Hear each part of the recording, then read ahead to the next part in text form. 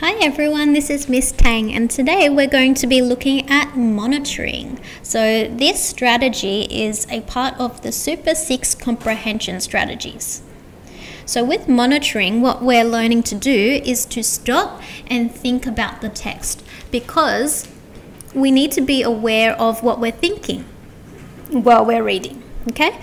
So the criteria involves being able to acknowledge when you understand a part of the text, being able to acknowledge when you're confused, when you're surprised, when you think there's a part of the text that's important, when you've learned something new from the text, and also when you have really enjoyed a part of the text. So it's really important to be aware of what you're thinking when you're reading.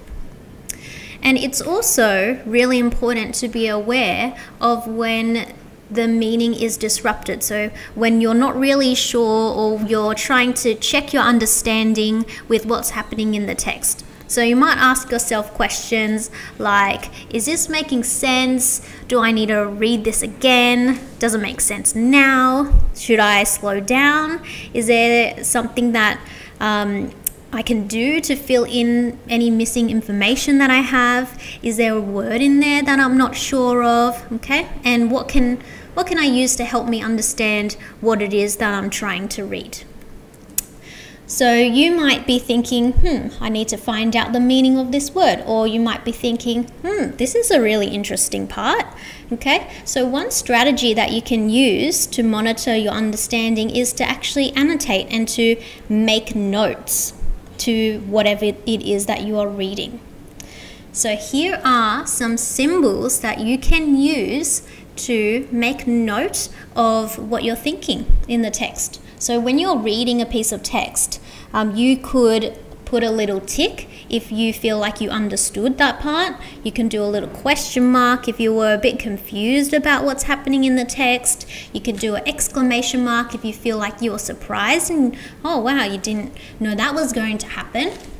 You can do a little star, or if you think that was a really important part of the text, you could do a plus sign if you've learned something new, and you can do a love heart sign if you really enjoyed that part of the text.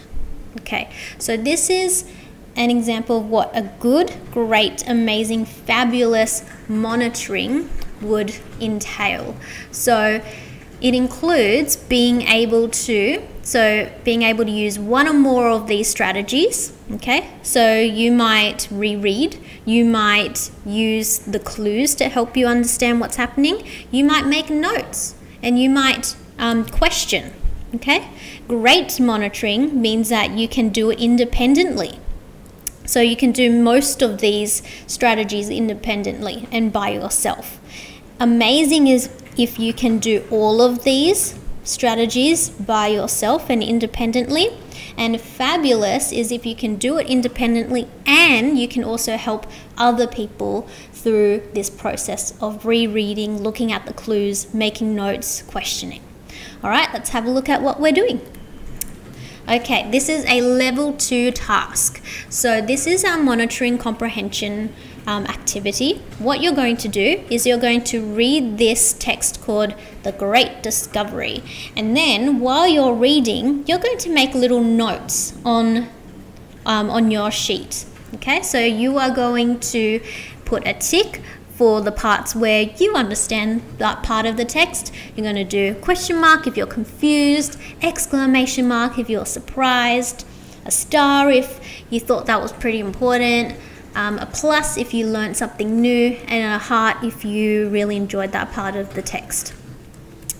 Okay, and then after that, you are going to explain why. Why did you use that symbol? Okay, so what did you understand? What was confusing? What was exciting about that text? Okay, and then you're going to explain why you use these symbols. All right, if that's a little bit challenging, it's okay. This is a level 1 activity. So all you need to do is you can read the same text or you can read your own book and then you just have to answer these questions. Okay, so you just have to answer, is this making sense? Do I need to read it again? Does this make sense now? Etc. So You just have to answer that. If you would like a bit of a challenge, then I challenge you to do this with a book that you might already be reading or a different text than what I've given you. Okay, so give it a go on your own. All right, go for it.